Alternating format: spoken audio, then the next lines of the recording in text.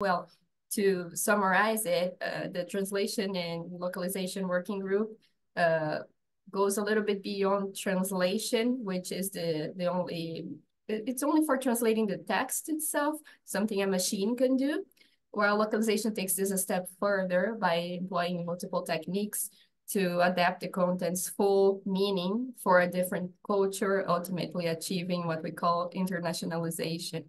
And so there are many systems that help automate this process. It can be very thorough, very costly. And a lot of people need to spend a lot of time on this to get to a final result. So to help us with that, to aid us with that, there are translation management systems that help this process from the beginning of a translation process until the finished product. And then the one we use called CrowdIn has also a connection with an integration with GitHub. That's very important for open source projects. So it makes sense in the context of the Turing Way, whose website is hosted on GitHub, to use a tool like that. Well, these are some team members with different roles. Batu, Andrea, and I are the translation and localization co-leads, but other folks lead language-specific efforts as well. Here's also some pictures of folks that have worked on the Turkish and Spanish translations, but it's a larger group of people. Just not everybody would fit in a slide only so quickly. We have established this workflow in Crowdin, and the reason we use it is not just because of the support to open source software and communities, but also because they listen to our concerns. They are a very interactive platform. They're maintainers, and also they support right to left languages such as Arabic, for example. So we also have a GitHub organization account for the translation, and we document our work there too. Our translation relies on crowdsourcing and volunteers, so it's important to keep consistency in the translation. So any language-specific rules are actually recorded in this GitHub organization account that I just mentioned, and using the language itself. So for example, Arabic rules are written in Arabic to make it more accessible and useful to a wider audience, even outside the Turing Way community. There's also a translation memory, which keeps recording the terms we use frequently, and we can share that with other projects. So if your community is interested in sharing this memory, we can help you with that too. A glossary as well is available. So besides the translation itself, this is what we've been doing. There is a chapter that we published in the community handbook of the Turing Way. The handbook itself shares the information about all our practices in the project, right? The ways of working, other aspects that sustain the community participation and make it equitable for all members. We have this specific section where we explain how to use that platform Crowdin and how we have our little translation workflow.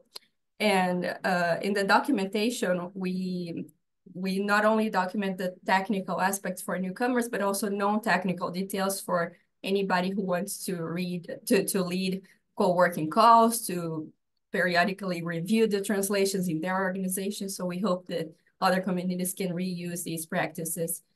And I already talked about the language-specific documentation, but here you have an example of the Arabic one. Well, everyone is welcome to join this effort or to use our approach. There are many ways to support this group apart from translation in Crowdin. You can review what's ongoing, some ongoing translation in your language, in your preferred language. You can read the published versions of the book, so the translated versions of it, to see if there is anything that could be different or to suggest any improvements. And you can contribute by promoting this project to your community. You can get in touch with us anytime as well. And our next co-working calls will happen in a little bit of a different schedule than usual. They are normally every couple weeks, but this time we're gonna have the next two ones on the two upcoming Wednesdays. We'll be mostly focusing on governance, but anyone is welcome to bring their thoughts and their questions. Thank you. Thank you so much, Melissa. Bravo. Seeing some emoji reactions in the chat and on Zoom. Amazing, amazing. Thank you so much. We're going to zoom through the presentations just so that we have time for folks to be able to ask questions towards the end. But in the meantime, can I pass over to the Book Dash working group? Thank you. That's me and Ariel as well. Can you hear me okay? So we're in the room. Brilliant. Let me just share my screen. It's gonna.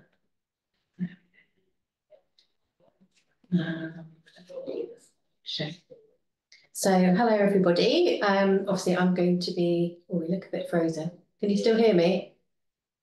Yeah. I'm going to be talking about the Book Dash working group. So the working group is a very new working group. And our members at the moment are Ariel Bennett, who's our Programme Manager at Tools, Practices and Systems, who's going to be speaking in a minute. Myself, who is, oh dear, I think I'm having problems. Can you share my screen? Oh. Do you want me to share my screen? Please. I think it's the Turing Wi-Fi. Yeah, that's here. Oh my goodness, you can still hear me. Lovely. Here we go. Thank you. Take it away.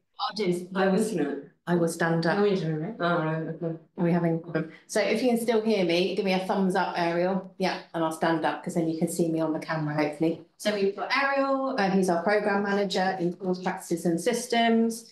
And we have also got myself, who I'm a Community Manager at the Turing. So we are kind of representing the Turing staff on the working group. And then we've got Carlos Martinez, who is a community manager from Netherlands eScience Centre. We've got Esther Plomp, who is a data steward from TU Delft University, and Susanna, who is a PhD student from the University of Edinburgh. To be on the working group, so the working group was initiated in January this year, so it's very new. We're still developing the roles. So far, we have made decisions that Esther is going to be the chair. She's basically taking responsibility for us. And we've got myself and Ariel who are taking responsibility for documenting things at the moment. And then Carlos and Susanna are sort of, we're calling them ordinary members of the working group, but we may well develop other roles as we go along. We have also developed, because we want to be completely transparent from the beginning, so we've started a repository called Book Dash, and all of the information about our meetings and more information about the working group can be found there now, because we're documenting as we go along. Just so you know, to be a person on the working group, you have to have had a long-term connection and attendance and work on the Book Dash. So that could be attending the Book Dash, then going on to actually being on the planning committee, and then moving forward to us now forming the working group.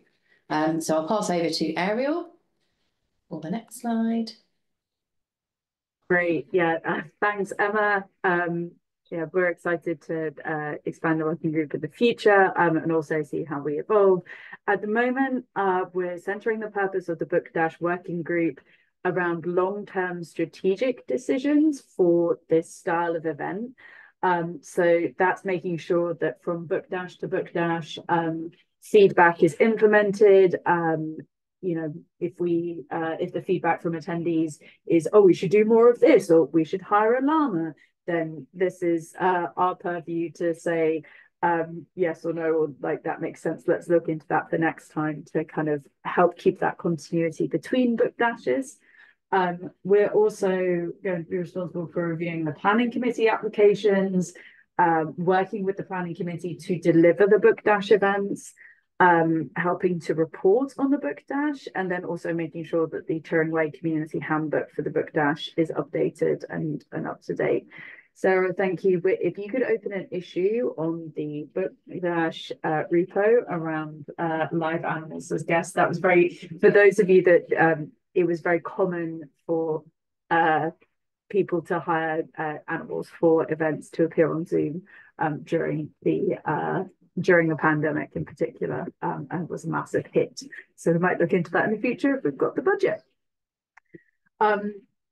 Obviously, previously there was just the book dash planning committee, and we've had a lot of questions about what's the difference between the working group and the planning committee. And so, as you see on the left hand side, we've got the book dash working group, looking at long-term strategic decisions, as I just mentioned. And then the planning committee is tailored to each individual book dash. Those are the individuals who are going to be reviewing book dash applications from participants, giving feedback to applications, either those that were selected or not, helping participants to connect up with each other, planning different sessions for the book dashes, and then hosting, running and facilitating different sessions throughout the event. So the working group is for continuity across the different events, and then the planning committee is focused on delivering a specific event and making sure that it's awesome and has the sessions that you want to have in it. And then also looking at collating feedback after the event. We're very excited actually to announce on this call that we have settled the dates of the next book dash. This is the other thing we've kind of landed on as a responsibility of the working group. This will be the 3rd to the 7th of June 2024. It's slightly later than previous years where it's been held in May, but we hope you can all still make it. We're also launching applications to be on the planning committee today, and I think Emma or somebody can share those links in the chat. If you are interested in helping to plan the next book dash, that would be amazing. We want to have a really diverse set of people on the committee this time. It would be lovely. And we're also opening today applications if you are thinking about running an in-person hub as well. So if you would like support to coalesce a group of people geographically in your area, now's the time to say, yes, please, I would like some help with that, and we want to coordinate with you. If you've got any questions on that, I can highly recommend talking to Carlos or Esther, who both successfully organised in-person hubs, or Anne, who helps to coordinate our in-person hub that happens in London. I think those are the folks who are on the call who've previously organised in-person hubs. Submission deadline is the 1st of March. So we'd encourage you to get your applications in soon. And this is because the book dash is in June, and when you sort of work back, we're getting moving on this. So really excited to see where the book dash working group takes us. If you've got any questions or thoughts or ideas, please do open an issue on our repository. We would love to have feedback and thoughts from the community about how to shape these events going forward. Thank you.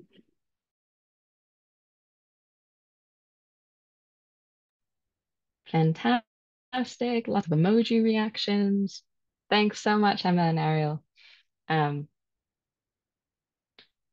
Really great to also learn more about the work that you're doing and to see just how much is evolving in the Book Dash, which is our like core community event that happens twice a year.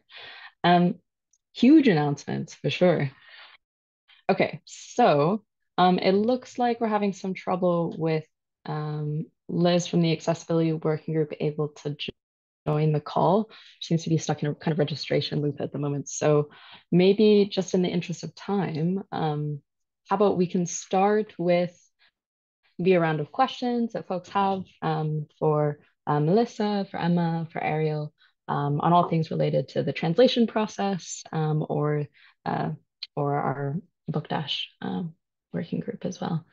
Maybe we can get started. I am currently, if you'd like to add a note, a written note or a written question, you can also add them to our shared pad starting on line 75, where we have some notes that we're adding here. But you're also free to raise your hand.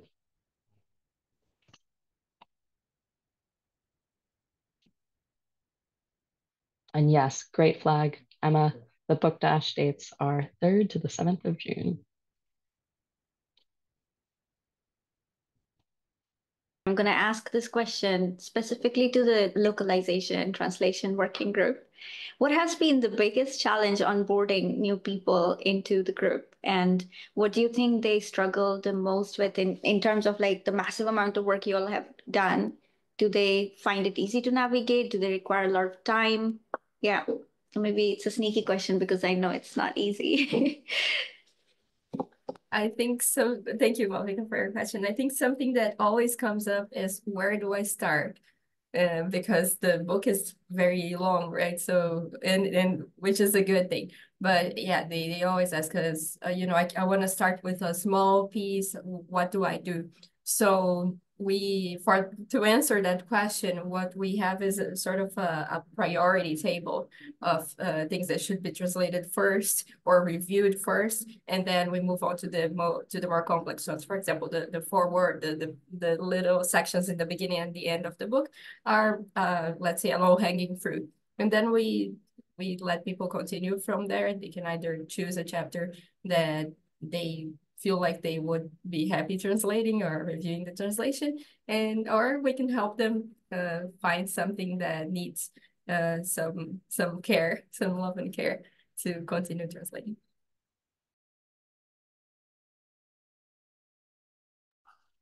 I have a follow-up question. And folks, I don't want to hog the whole call. Please do ask questions. But you all have quite a strong group of people who are leading on specific translation. So there's like a decentralized leadership within the decentralized leadership. How do you make decisions, and what kind of, you know, if other working group are trying to adopt the same governance as the localization, yeah, where should they start? That's gonna be what we're gonna be discussing in these next two calls that I commented, and probably after that too, because governance processes take a long time, right? Several months. I wouldn't say we have a defined structure right now. Like we know that this is the way we always make decisions, but we always bring anything that requires this you know, communication, this decision making to these co-working calls, to the synchronous meetings, and then we discuss, you know, every aspect of what we have to do. For example, I need to present in an event, or you know, I don't know, we need to change the leadership because someone doesn't have the bandwidth anymore. Also, on Slack we communicate these things, like, you know, I'm not available, I don't think I can share an opinion on this because it's just not my expertise. So it's a little unstructured right now. We already sort of talked about how maybe, like, you know, a more strict way of voting might not be adequate because not always the same set of people is in every call, and they aren't always active on Slack either. So we will probably need something a little more unstructured, but you know, that actually leads us to a final decision. So there will be news about this, and of course we're going to share everything with the group.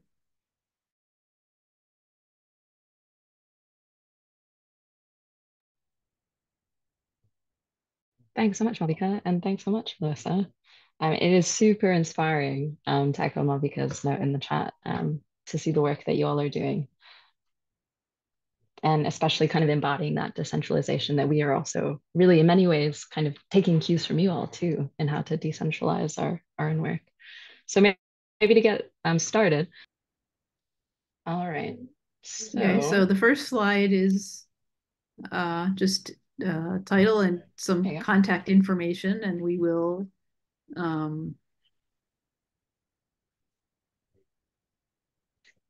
encourage people to get in touch if you're interested in getting involved or if you have any questions. And going to the next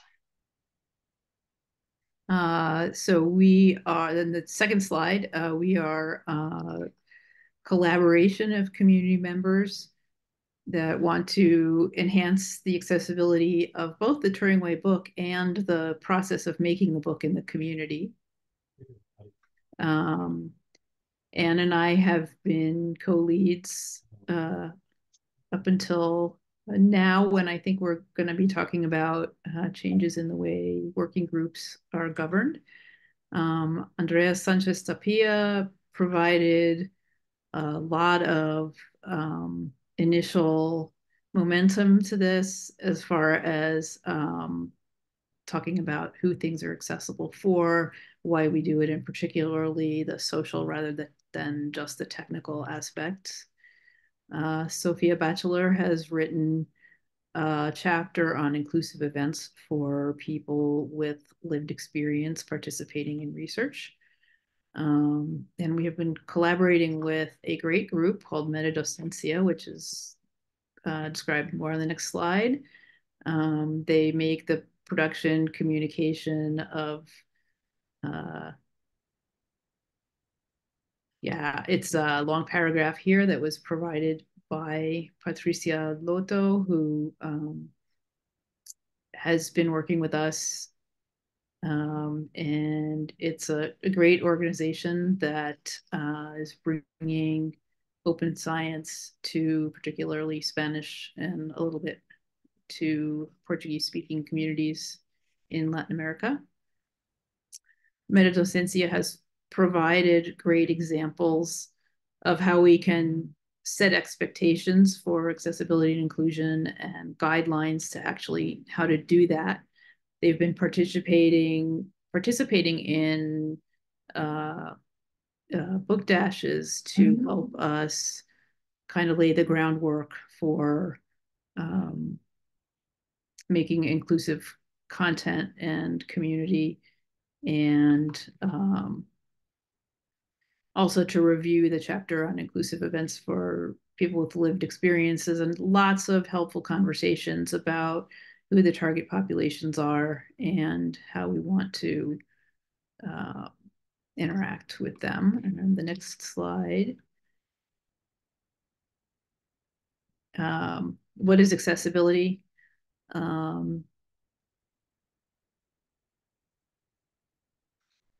Andrea Sanchez Tapia gave us a great definition that it's a set of community-wide behavioral, social, and technical decisions that we make to make sure that people with disabilities are welcome.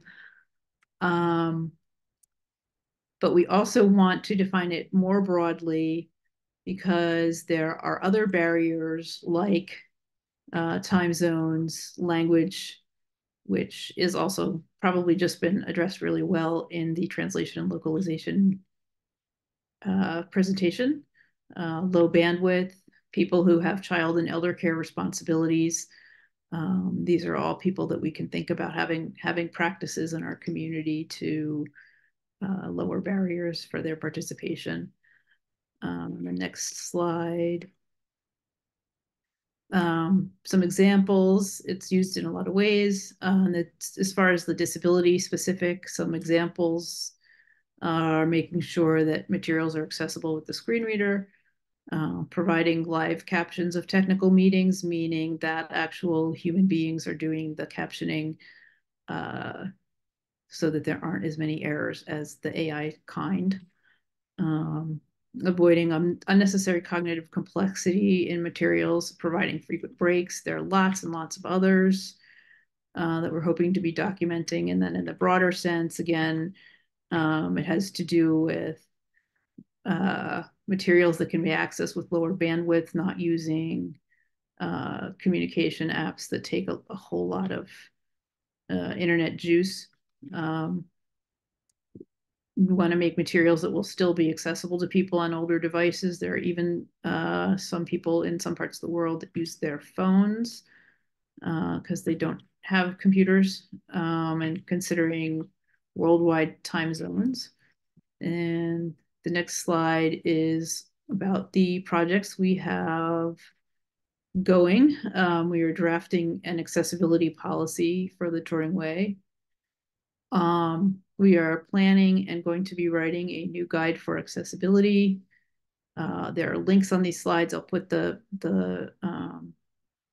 web address for the slides in the chat afterwards. But there are links to our plans on GitHub, guide to accessibility, Sophia Batchelor's chapter on inclusive events for people with lived experience, which it turns out has a lot of overlap with the accessibility topic. We have worked with the Book Dash and other event organizers to remove barriers for participation. And we keep learning all the time, of course, about how to remove more barriers for different populations. And the next slide is, we would like to encourage you to join us. There are some different kinds of ways you can help.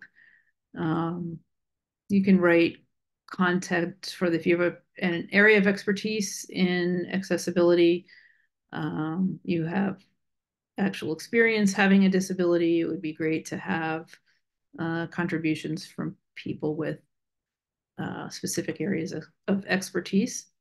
You can review the progress on the accessible events chapter for people with lived disability. You can educate us as a team on ways that we can improve accessibility, and also the broader sense of inclusion and what things we can do to make people welcome. You can attend our monthly accessibility working group meetings, which are in the afternoons on the second Monday of every month on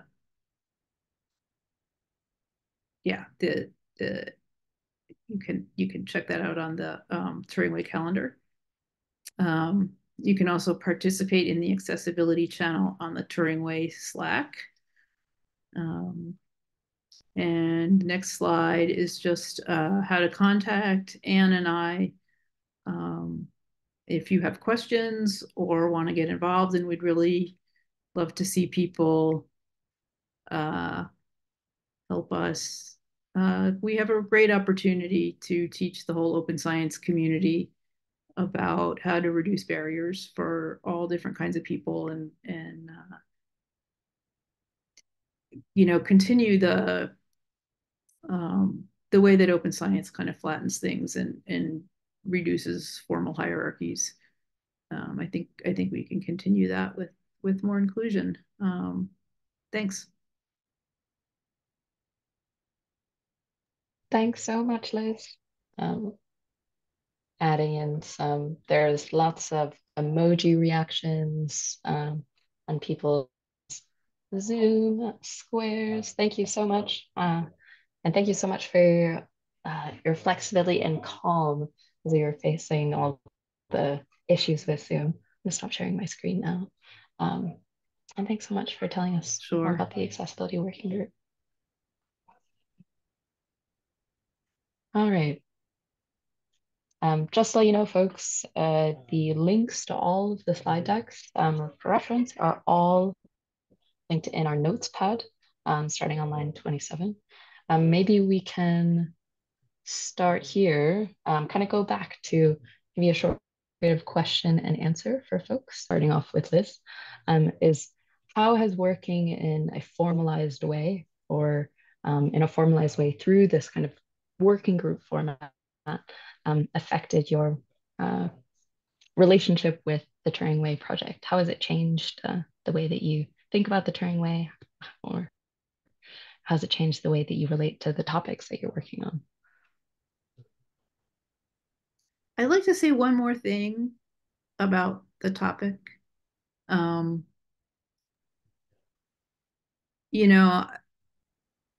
Part of accessibility is disability, but really, I guess this is true about any kind of difference, that it's really difficult for people to talk about it and ask questions about it, and we hope this can be a comfortable place for people to ask the questions. But back to Anne's question, I have participated in 3 book dashes so far. And one of the recent changes that I think has been productive is that we have added a structure, an idea that we're going to use the collaborative cafes as time to do our work. And that has helped me a whole lot to not like focus real hard during the book dash and then kind of slack off for 6 months until the next book dash. I think that's it for me.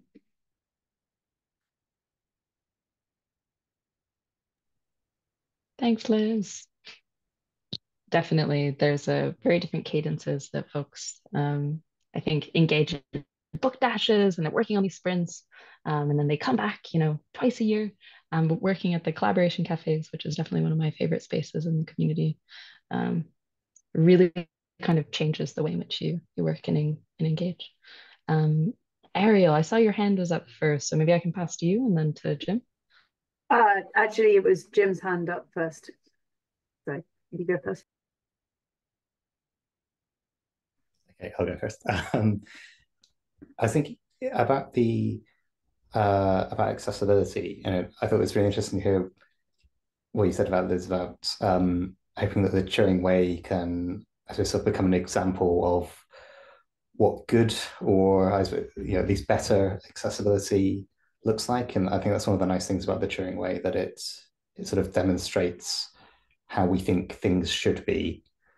And that made me wonder, I don't know if you've thought or planned sort of what support you need from everyone else. So if the accessibility working group can come up with a sort of policy that says this is the gold standard, this is what we should aim for, is there like, what's the mechanism to try and encourage or push everyone to sort of follow that? And I don't know if you thought about other working groups, maybe what they can do to sort of contribute to that goal.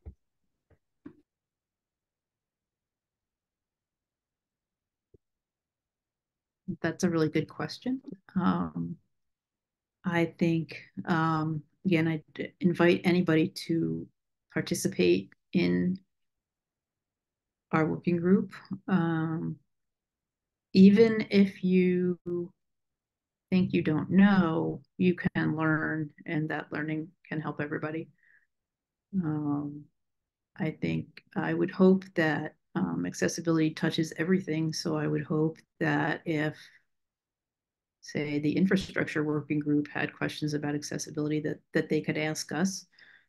And I think we will try to make the community aware as we get the guide in writing,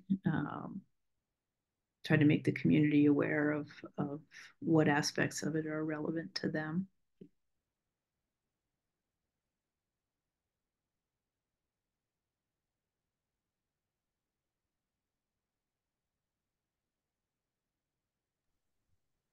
Sounds like maybe there's similar to how the translation and localization of the infrastructure folks are recently collaborating on developing infrastructure for language support.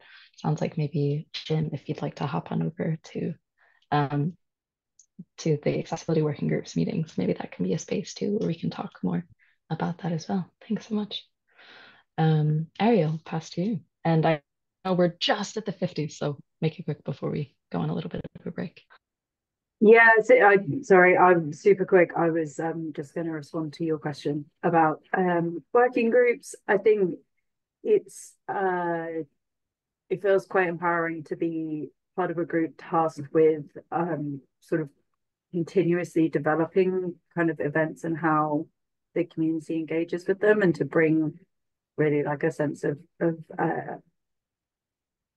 like learning the lessons and iterating over time, that you kind of need a consistent group for. So I'm pretty excited about that, and the changes that we might be able to make, or just even the formatting and improvements for how things are run. So that's me really quick, and then we can go to break.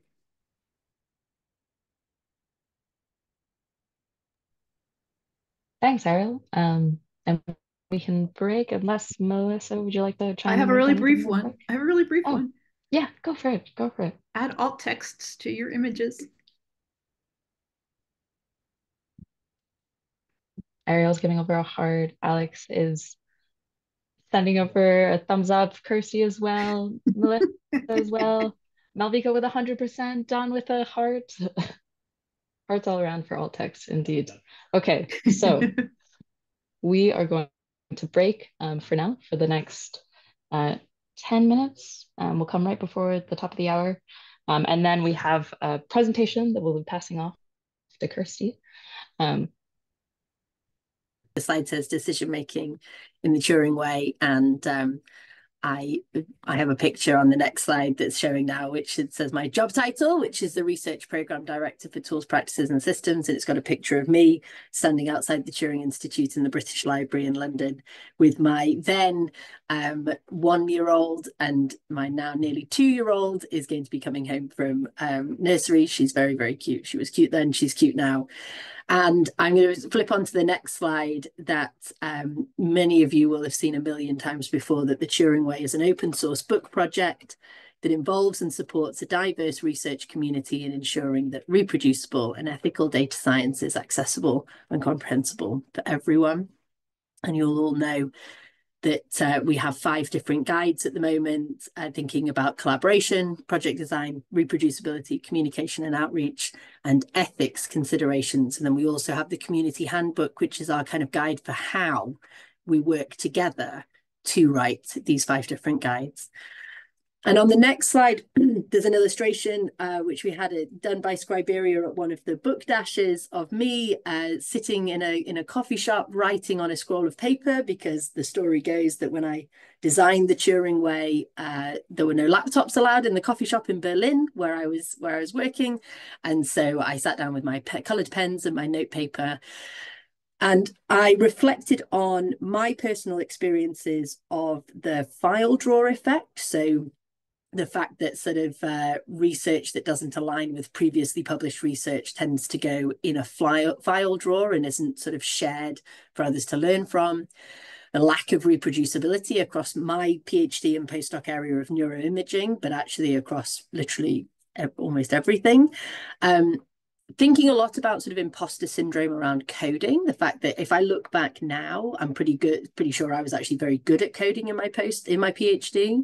But I never thought I was. I thought that there was sort of like some sort of magical barrier against which you once you passed that, you were good at coding. And actually it turns out that just trying lots of things and Googling lots of questions is essentially the way to become very good at coding. I was reflecting as well about how lonely sort of research can be, and pairing that up with the fact that there's a huge amount of wasted time in doing work because you don't learn from others, because you don't have those opportunities to see where they have had challenges and you can benefit from their work.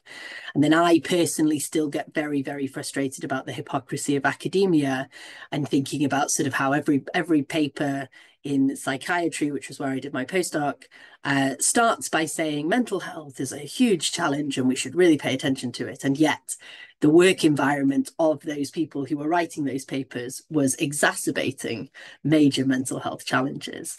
So these were the seeds of the beginning of the Turing Way. And I want to flip to the next slide, which has a quote on it. And this is actually a slide from a longer talk that I gave recently. And I've kept the Zenodo link down at the bottom there to that slide. It was for some PhD students about how we can get better at coding in the open. And the quote is pulled from this history of request for comments from ARPANET, which was the sort of precursor to the internet.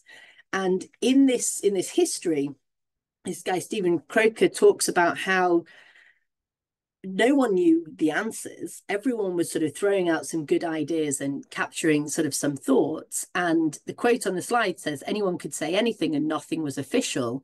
And to emphasize the point, I labeled the notes request for comments. And that's the beginning of sort of a way of working that's very common across open source communities, where really everyone is invited to participate in kind of making plans. Now, on the next slide, I have a sort of illustration here of the fact that Git is your very useful open source tool that allows you to version control what you're working on. Oh, you're back. You're back. Yeah, I'm back. Thank you. Thanks for interrupting me. So I'm on this slide on accountability through openness. And the reason that I wanted to talk about this today is because actually the reason that we use GitHub in the Turing way is to try to have more inclusion in the decision making and the co-creation of the book, and also to kind of track the accountability of how decisions are made. So one of the things that we can do with accountability through openness is document requests for input in issues and decisions that are somewhere easy to find. We can be very clear about communication channels, writing down decisions and actions after we have conversations about them. And we do a lot of work, and a lot of people in this call will be very expert around thinking about planning for misunderstandings and managing disagreements, both in terms of having an appropriate code of conduct, but also in having spaces where people are able to then meaningfully input into discussions. And what I wanted to sort of propose to all of you and I'm very curious to hear your thoughts about is a 3-tiered sort of decision-making kind of model. So the largest wedge is the community level, and that is the GitHub level. That is anyone who complies with our project's code of conduct can participate in the decision-making for those types of actions in the Turing way. So you are already doing it. You're here, you take part in conversations in issues, review pull requests. These are the majority decisions that are made in the Turing way. You've then also heard today from a few of the working groups, and what we do is think about those as being sort of maintainer level. The reason that you have working groups is because there is a level of complexity to the types of work that happen that isn't possible to do just in a GitHub issue alone. And the main key there is that the maintainer groups, the working groups, require some longer term engagement, and they also require some more specialized expertise. And so to be very clear, these 4 circles that I've drawn on the slide represent the current 4 different working groups. And they are, I would consider everyone in those working groups to be maintainers, but you are not all the same maintainers. So you have essentially, you can think about the model as being like a specialized maintainer for translation and localization, accessibility, infrastructure, the book dash. And then at the very top level, at the top level of that wedge of the triangle, are project leaderships. We've called them a constitutional level. I'm super open to other words to sort of label that top level. And these are decisions that require knowledge of the whole project and over a much longer time frame. And at the moment, Malvika and I are co-leading the project. And so we are kind of the people who make those constitutional leadership decisions. Now, the proposed mechanism that I would love to hear your thoughts on is that we have regular meetings where actually we convene the chairs of the working groups as well as myself and Malvika, and together we make the decisions. And what that does is it gives us the opportunity to have pathways in to joining the working groups and representation from working groups at leadership, and therefore having just a bit more of a clear sort of pathway for how your considerations, your input goes up into those decisions. And then I'm flipping the arrows around on this slide. And because you've got that representation from working groups at leadership, you also are bringing back, the chairs will be bringing back some of that context into the maintainer, into the working groups. And one of the things that I'd say all of the working groups are doing well, but actually I think the translation and localization have really been leading on this and doing it really, really fantastically well, is making sure that where they have made decisions and where they are sort of thinking about governance, they are also feeding that back into the community. So we have this real sort of bi-directional flow of input and learning across the project. So I don't know why my little boxes have got a little bit messed up here, but this last slide says thank you to all of you. Thank you to everyone in the working groups. Thank you for everyone for being here. And what questions or suggestions do you have? We have a question, first question coming from Jim. Jim, go ahead. Yeah, I'm interested in at the constitutional level. I don't know if this has been decided or whether this is sort of open, but the sort of involvement of working group chairs.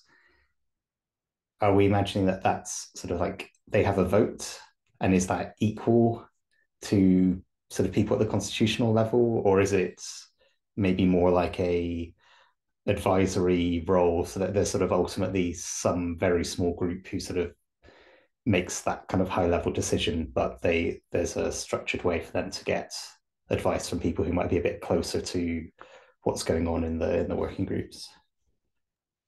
So that hasn't been decided for sure. I think my feeling is that getting to a point where we're sort of actually kind of identifying the types of decisions that need to be made at that level is sort of the first exercise to then being able to say, should it be a vote or should it be something that is kind of advisory? One of the bigger points is the entanglement of budget, for example. So I have a role where I'm program director at the Turing Institute, and I have a responsibility over the budget for the program. And that overlaps in, at the moment, quite a non-transparent way with how we make decisions related to the Turing way.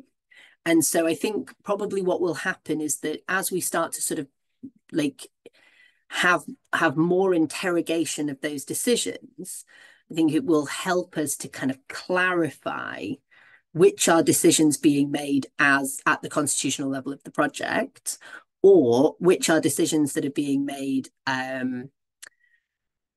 by sort of me as program director at the Turing Institute that are feeding in to the open source project that is the Turing way. So lots of things that are still open. And I think my preference is I would quite like to try and sort of explore and sort of see what types of conversations come up before putting in place a kind of formalized, voting or advisory. Because I think my suspicion is that some things we could vote on, and quite a lot, my suspicion is that we probably would not end up voting on. But that's a big exploration space and very, very important to do. I have a question for the working groups, and it's related to the support that you would like to get from both Anne and myself. And because from what I understand, the maintainer group, the maintainer and the book dashboard, the working groups would be as autonomous as possible. So having that in mind, how do you envision, what would you like, which type of support would you like to get from us? I mean, Anne and myself are here to support the community. So if I can just hear a couple of ideas from the working groups, that would be really valuable. Just to flag you, I've written that question in the pad. If you'd like to take a moment to think and answer in written form, it's on line 111 as well.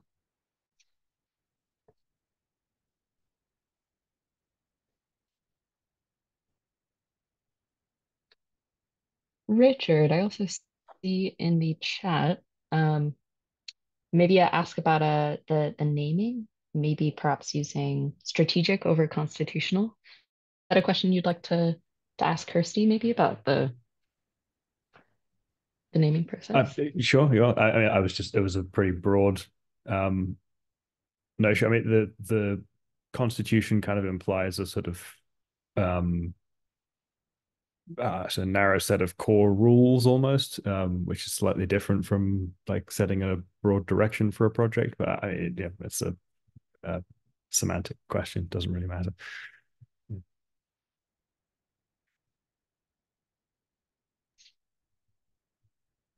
Thanks, Richard. No, definitely all matters. I saw Kirsty. I don't know if you want to chime in verbally, but also I saw your note in the chat as well.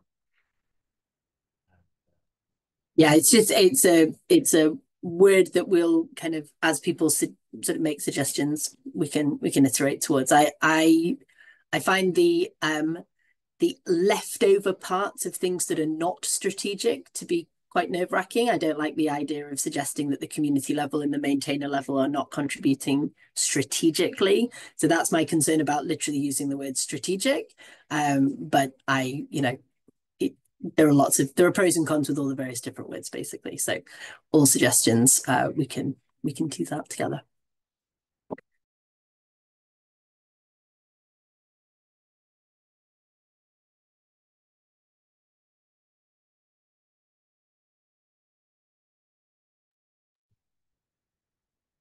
Go for it, Jim. I've got something a bit like a answer to Ali's question, and I'd be interesting to know if this is like a nice answer, and maybe even to hear back from you and Anne. But I think I would say without you and Anne, my guess is the infrastructure working group wouldn't exist. And I think you sort of reached out and identified people, and everyone was excited. And in general, I feel like a lot of the feeling in our meetings is we're really enthusiastic and we want to do stuff, but we're all actually sort of quite busy.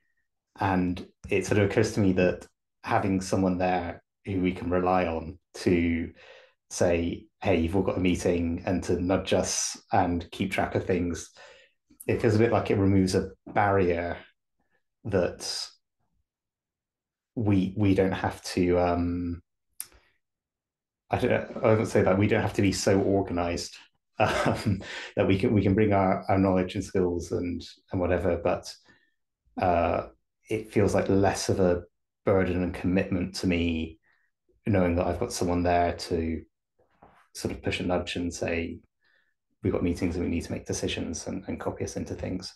But I don't know if it feels a bit like that's giving someone a bad task because you're sort of saying, look after us, and like, I don't know, do the paperwork and the admin stuff. But that is really, really helpful. And it does mean we can just sort of focus on the sort of more deep thinking and thinking about what skills we have that are most valuable to bring.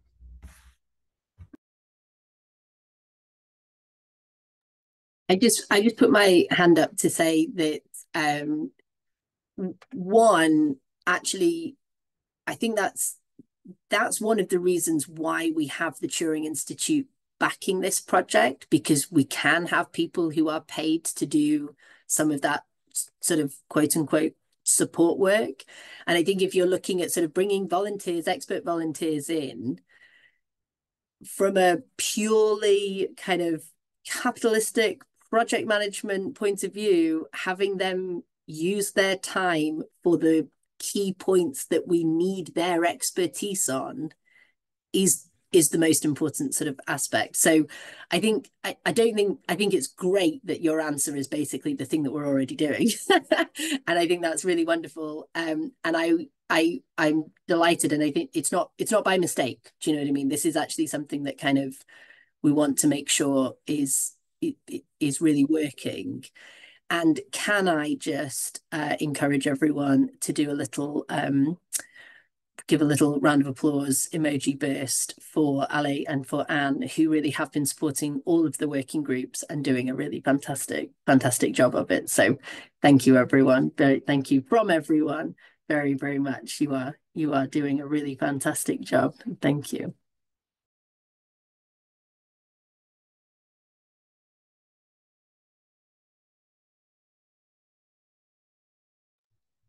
Thanks. Also, just while there isn't another question, I think one of the things that one of the tensions with the sort of, just building a bit on Jim's point, there's a distinction between the person who sort of takes the notes and puts them on GitHub, for example, and the person or people who kind of gets to the decision part.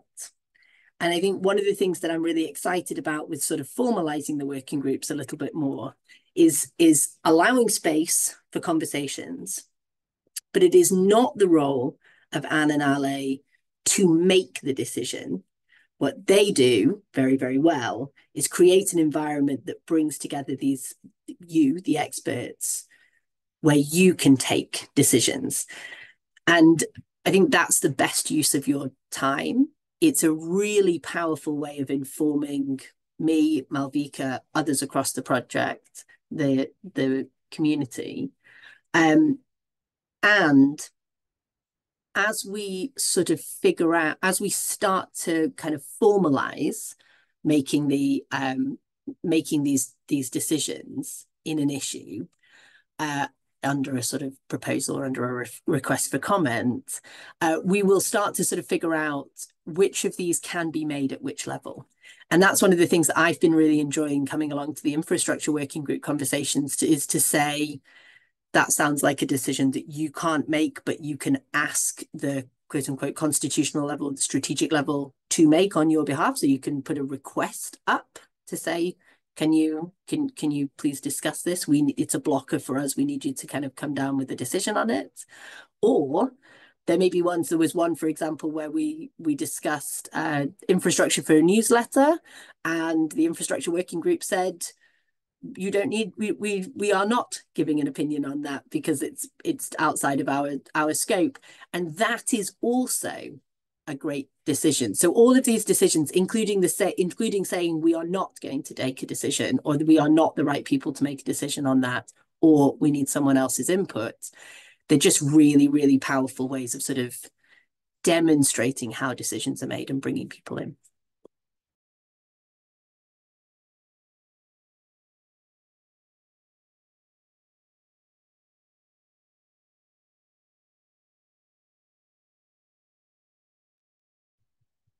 That is such a perfect way to round up the discussion around decision making in the project. Thanks so much, Kirsty. I think in the 7 minutes that we have left, I'm very sensitive to time.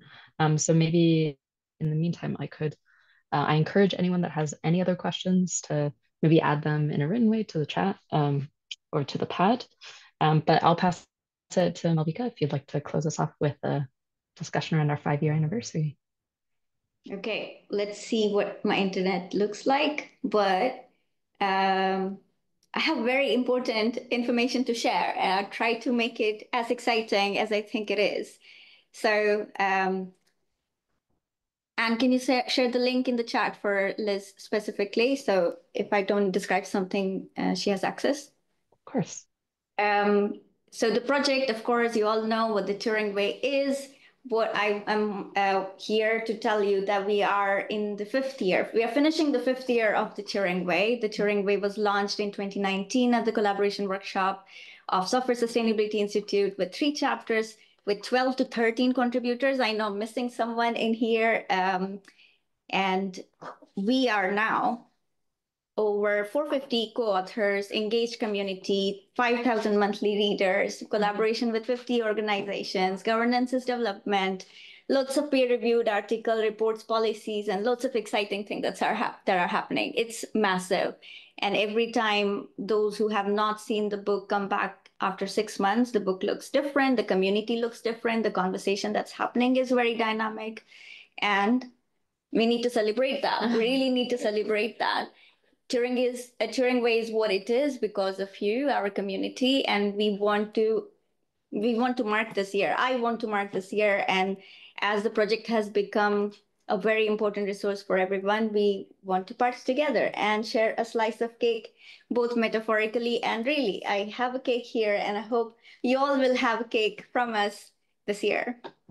So again, the part of this transparency is that we don't want to make these kind of decisions, including the fun stuff that we do. We want to know from you how you want to celebrate this 5th year. What should this 5th year's theme would be? Where would you like to take the Turing Way? What does the future looks like for you? How we engage and involve your local community. If you think that there are people who should be here, are not here, how can we support you in bringing them in?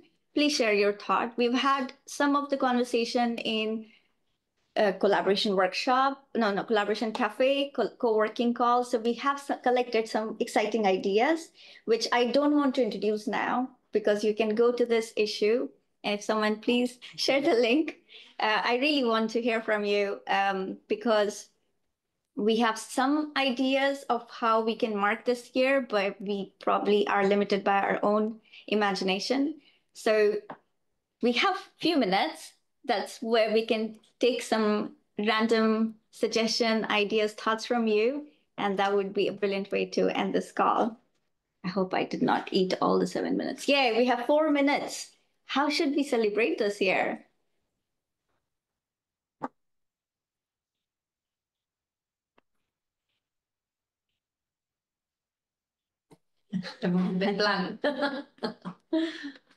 Let's go to Hawaii. Oh. I did say we should have a conference in Hawaii, but I don't think we can afford that, but it'd be nice.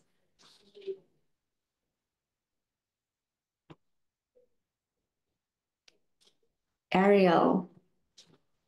So I have two suggestions.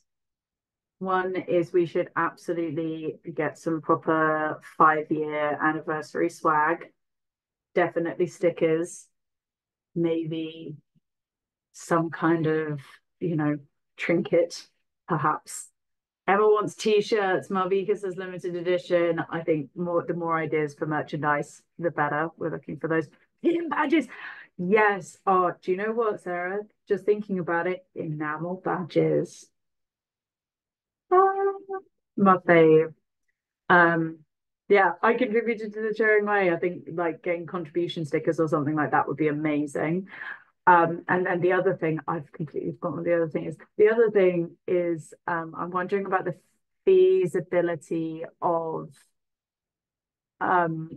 connecting with the original contributors and soliciting kind of memories or perspectives from them on what it would like, their memories of being at that collaborations workshop and setting things up. I know that Sarah, at the very least, is recorded panel discussion. If we can get like the OGs in, that would be good.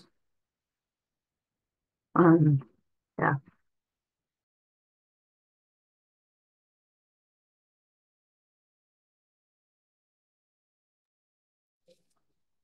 That's Ariel, who is our budget manager. So she has more power than me to do concrete stuff. So I'm really glad that those are already on the table. I'm very excited about limited edition stickers and gadgets. I think on the other side, I would really also like to learn a bit more about where the community sees successes that we are not seeing or celebrating enough, and find some ways to surface them. Trinket for trinket's sake, basic, yeah.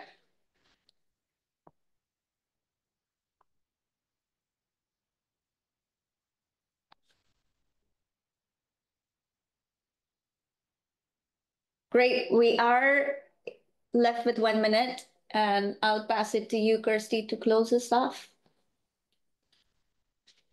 Yes, thank you very much. Thank you for coming along. I'm hoping we can have more of these community calls. I think I'm it's really lovely to see you all here. I think I was hoping for more people to come.